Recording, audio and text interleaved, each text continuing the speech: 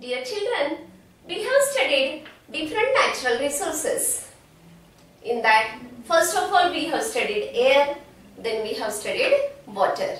Now today we will focus on land. Land is very important natural resource. Children, you know that land is not same everywhere.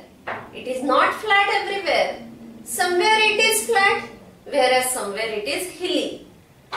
All terrestrial animals, they live on land. Some animals, they dig burrows in the land and they find shelter there. They fulfill their needs there. All terrestrial animals, including human beings, they also find their shelter on the land. We fulfill our basic needs: food, clothes and shelter. Roti, kapda or makan, anna, vastra and nivara. All these basic needs, they are fulfilled by the plants that grow on land. Also, the animals, they are also very important. And these animals, they give us leather, they give us flesh, they give us meat, and in this way they are used for so many purposes. Also, we can get medicinal plants on the land. In this way, these are the treasures for us. Children, now we will study the important layers of the land. While studying layers of the land, first of all, children, I will tell you one activity to you. If you see the work of pipeline that is being done in your surroundings, in your neighborhood, you go there and you have to observe it. What you will see there?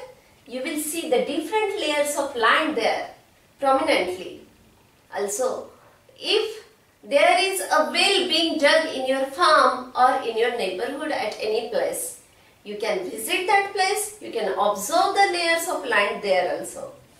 In this way, we have to see these layers of land in this diagram. See, the topmost layer of land is humus. This layer of land is humus, and it is very, very important layer. Now, what is the definition of humus? Humus is the topmost layer of soil. So, the definition is the topmost layer of soil formed by the decomposition of remains of plants and animals is called humus. And the plants and animals, when they die, when the leaves of the plants they are shed, and then when they are accumulated or collected on the ground, they get buried in that ground, and because of that there is decomposition of those plant materials as well as dead animals, and after decomposition of them by the microorganisms, what happens? The remains are given behind, and these remains, they form humus. This layer is formed in the dense forest, and why it is so important? Because it supplies nutrients to the soil. Our soil, it has so many nutrients, and from where does it get nutrients? It gets nutrients from this layer of humus. Also, it is very important for aerating the soil. It aerates the soil, and for holding the soil. It holds the soil because the roots, the plants, they are having roots, and when these roots grow in the soil, that soil is held by these roots also.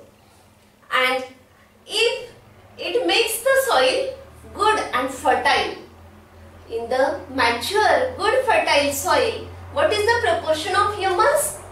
The proportion of humus is 33 to 50%.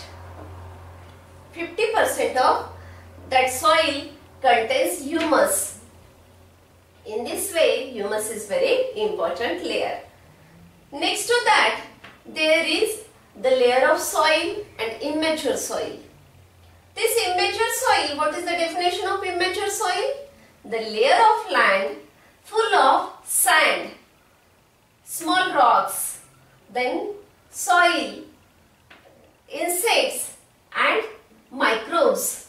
These are present in this immature soil. In this, the proportion of soil is more, but next to that there is layer of bedrock, layer of soil and small rocks and layer of bedrock.